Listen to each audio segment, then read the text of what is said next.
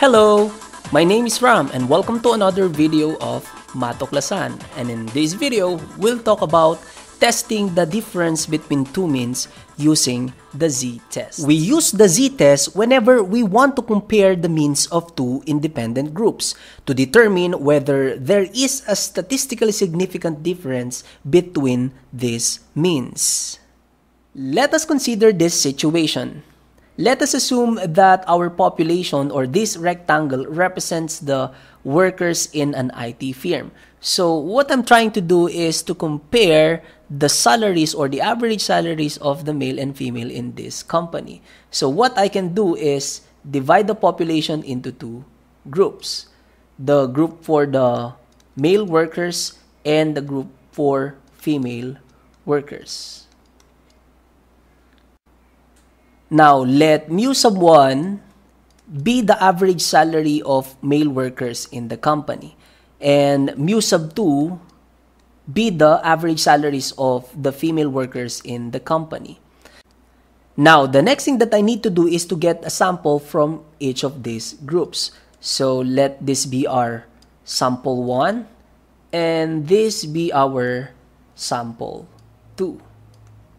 So let x bar sub 1 be the average salary of these samples, and x bar sub 2 be the average salaries of these samples. Now, what if I'm trying to compare these two means? We can use the z-test in this situation. But before using the z-test, these assumptions should be met. First, the samples must be independent of each other, like our example a while ago, wherein there's a separate group for male and a separate group for female respondents. Both samples are random samples, and the standard deviations of both populations must be known. If the sample sizes are less than 30, the populations must be normally or approximately normally distributed. Let's take a look at this example. A researcher hypothesizes that the average number of sports that colleges offer for males is greater than the average number of sports that colleges offer for females. Now, a sample of the number of sports offered by colleges is shown below. At alpha level 0.01, is there enough evidence to support the claim? Let us assume that both have population standard deviation of 3.3. Let mu sub 1 be the average number of sports that colleges offer for males and mu sub 2 for females. The null hypothesis tells us that there's no significant difference, so mu sub 1 is just equal to mu sub 2 in symbols. And since we are trying to figure out if there is a significant difference and if it's greater, then the alternative hypothesis is mu sub 1 greater than mu sub 2. In other words, the average number of sports that colleges offer for males is not different from females is the representation for the null hypothesis, while the alternative hypothesis tells us that the average number is greater than the females. And the first thing that we need to do is to transfer our dataset in Microsoft Excel. In this case, I arrange our dataset using two columns. The first column for the males and the second column for the females. And notice here below that I included the population standard deviation because we're going to use it in the computation later. So here, the population standard deviation for both is 3.3, and we need to get the population variance or the known variance in this case. So to get the population variance, you just need to square the standard deviation. So press equal sign, select this cell, and then caret sign squared. Press enter, and the population variance for both is 10.89. The population variance is included in the formula even manually. That is why it's important for us to compute it first. And you will see it later.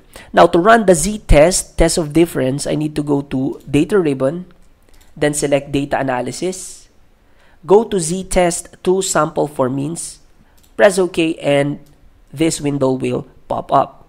Now, notice that here we need to select our first variable range. So in this case, I'm going to select males column. And for the second set, I will select the female column. Notice that in this case, I included the labels, right? So if you included the labels in the selection of variables, you need to select this labels part in the window. Now, the hypothesized mean difference is 0. Why? Because our assumption is that there is no significant difference between the two means. So this is the assumption in general. But if you have a hypothesized mean difference like 0.1, 0.2, all you need to do is to type it here. Now, the next step is to provide the variance for each variable. And notice that we got the values of the variance a while ago, right? So you can see here it's 10.89. So I just need to type 10.89 here. It's not always like this. It's only in this example that we have the same population variance. But in other examples, of course, we may have different variance for each of the variable. Now, also stated in the problem, the alpha level is 0.01 or 1%. So here, I need to change 0.05 to 0.01. And if you want to select your output range, all you need to do is to select this cell in this part. So what if I'm going to select this part for our output? Then we're done. All you need to do now is to select OK. Now selecting OK will give us this table. You can see here that the mean for the males is 8.56 and the mean for the females is 7.94. So both have the variance of 10.89, and we both have the count for each observations as 50. So the sample size for each of this variable is 50. The hypothesis size mean is 0, and we have here the different values that we need for decision making. So how about I just round it off to 2 decimal places? Okay, so using the critical value method and right tail test, yes, we are using right tail test here because the alternative hypothesis assumes that it's greater than. Okay, so it's one tail test. But if you want to use the two tail test, it's up to your objective in the research. So here, we have here the test value of 0.94 and the critical value for the one tail test, Z critical is 2.33. Now, by critical value method, since the test value 0.94 is less than the critical value of 2.33, then we will not reject the null hypothesis, meaning we will retain the null hypothesis as our decision. Now, if you're using the p-value method, all you need to do is to look at this value. So p for one tail, and this is 0.17.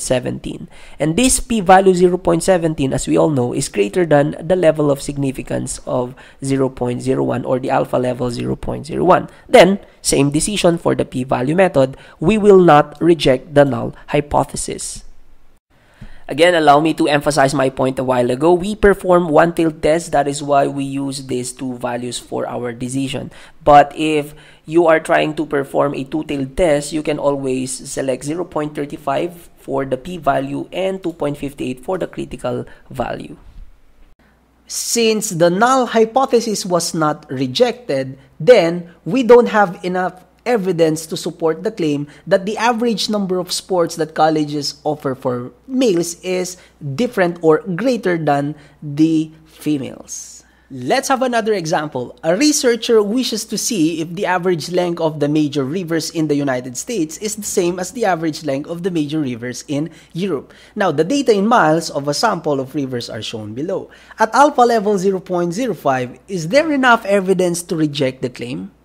Assume that the population standard deviation for the first is 450 and the population standard deviation for Europe is 474. Let mu sub 1 be the average length of the major rivers in the United States and mu sub 2 for Europe. Then the null hypothesis tells us that there is no significant difference between these two means, while the alternative hypothesis tells there is a significant difference. Now, since the researcher is trying to figure out if these two are just the same or the two means are just the same, then the claim is the null hypothesis.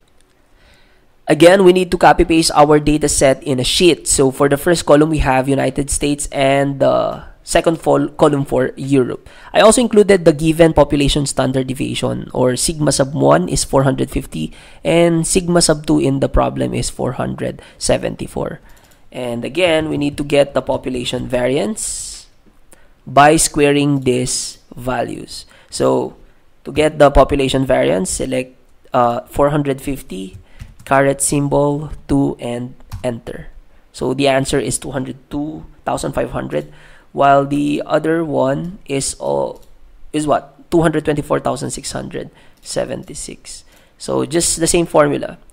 Select this C40, caret symbol, and then squared. So what I did, I just drag it to copy paste the formula. Now we have the population variance, so we can now perform the test by going to the data ribbon again, data analysis, z-test, 2 sample for means. Okay, and this time I need to change the range,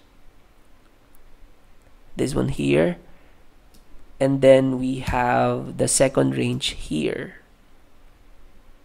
Okay, notice here that we have different sample size for each of the variable, but it's okay. You can still perform z-test even if the number of samples for each group are not equal. So I will just select up to 2,290 here, and since I selected the labels, I need to select this part, and the hypothesized mean difference is 0, and this time we have different values for population variance. The first one is 202,500.